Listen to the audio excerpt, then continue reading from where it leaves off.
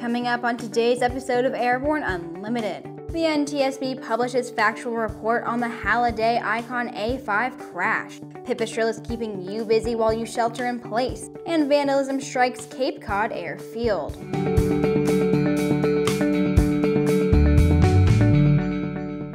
I'm Sophie Hurlock. The NTSB has filed the final report on the Icon A5 crash that took the life of baseball legend Roy Halladay. On November 7th of 2017, an Icon A5 sustained substantial damage when it was involved in an accident near Clearwater, Florida. The crash killed Halladay, a private pilot, and the CAP system was not deployed. Halladay had 14.5 hours of total flight experience in the Icon A5 and had been seen flying aggressively. He made an entry into his logbook indicating while en route from Peter O. Knight Airport in Tampa, Florida, to his home. He flew under the Skyway Bridge, which has just a 180-foot vertical clearance over the water. A few days after this, Halladay posted on his social media, "I keep telling my dad flying the Icon A5 low over the water is like flying a fighter jet." Post-mortem examination of Halladay revealed he had a significant number of controlled substances in his system, including amphetamine and morphine. The NTSB did not mention the safety culture of the aircraft manufacturer's operations in their report. We'll be right back with Around the Patch.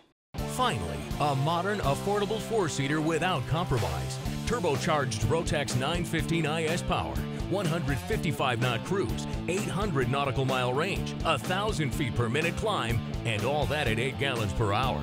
Don't compromise. Check out the Sling TSI today at airplanefactory.com. There's a difference between charting a steady course and pushing for the ceiling. And for nearly a century, Hartzell Propeller has been defining that difference. It's in our passion for engineering and research and our dedication to testing the limits of performance. We are built on honor. We are Hartzell Propeller. Welcome back. It's time for today's trip Around the Patch.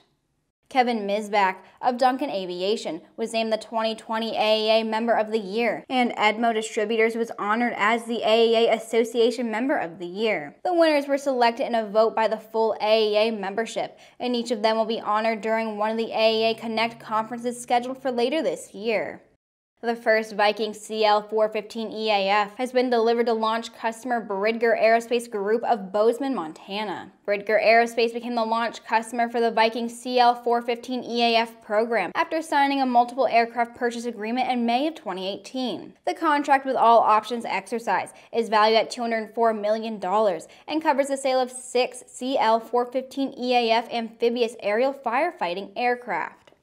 The Board of Directors of EAA Chapter 534 announced William McCarthy of Tavares, Florida, is the winner of a $10,000 race scholarship from their Aviation Youth Program. McCarthy has been a member of the chapter's youth program for about 5 years and has been busy learning all he can about building and repairing aircraft in the chapter's hangar, located at Leesburg International Airport.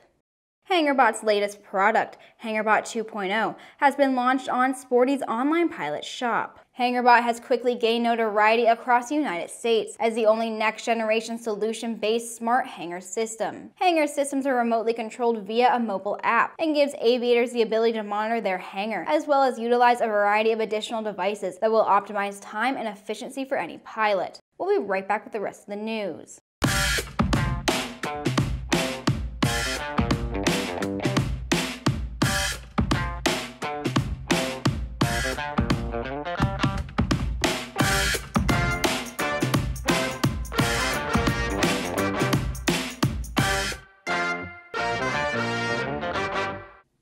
Pipistrel is offering their online courses free of charge for a 3-month period from now until the end of June, worldwide for anyone, pilot or not, interested in aviation.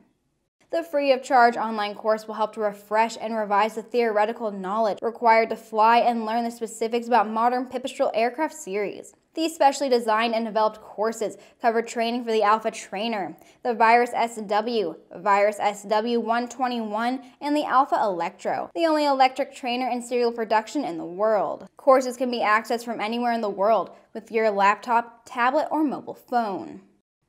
2 DC-3s, owned by the Cape Cod Airfield, have sustained thousands of dollars worth of damage due to vandalism.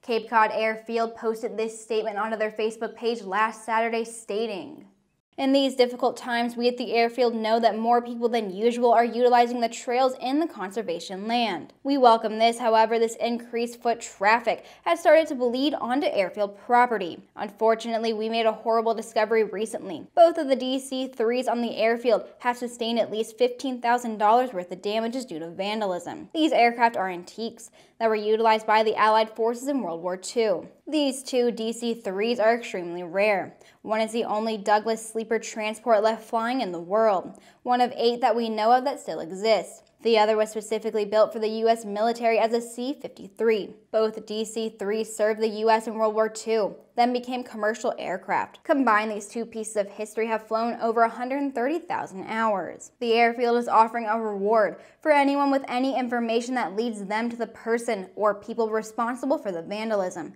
Your information will be kept confidential. And that wraps up this week, everyone. Don't forget to click subscribe and to check us out on Twitter and on Facebook. To stay up to date on the latest aviation aerospace news this weekend, head over to aero-news.net.